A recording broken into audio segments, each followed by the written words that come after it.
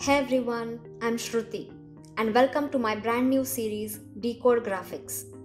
In this series, we will break down the magic behind the visuals you see every day. Computer graphics are used everywhere.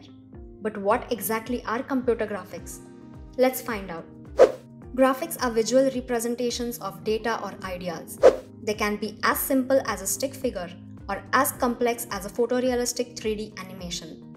In essence, graphics bridge the gap between imagination and reality by turning ideas into visuals.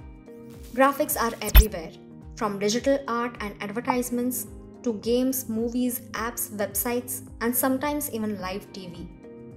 Whether it's the buttons, icons, layouts on Instagram or YouTube, it's all graphics.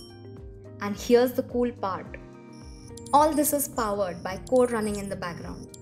Graphics aren't just pretty visuals. They are logic, math, algorithms, and creativity in action. And when hundreds of graphic concepts come together, crafted by designers and developers, you get something like this on your screen. In this series, we'll break it all down. Pixel, animation, VFX, interactivity, and much more. Just bite-sized fun explanations. Let's decode computer graphics together, one pixel at a time. Let's go.